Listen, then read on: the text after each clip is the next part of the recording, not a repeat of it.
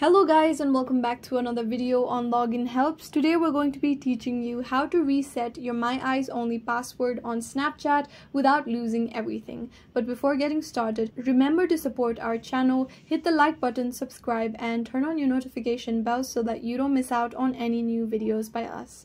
Without further ado, let's get started.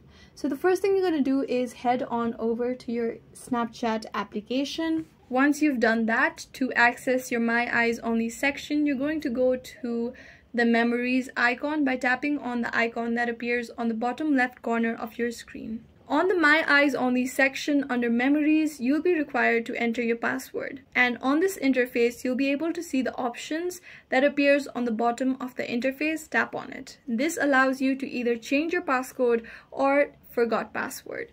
Now, since you do not remember your password, you're going to go ahead and tap on forgot password and enter your Snapchat account password. This will allow you to reset your My Eyes Only password on Snapchat, but it will delete everything that was currently held on your My Eyes Only section. So if you want to keep the content on your My Eyes Only section, go back and head on over to settings by tapping on the profile icon or your Bitmoji that appears on the top left corner of your screen. Tap on the gear icon. Now scroll down and you'll be able to see under support, I need help.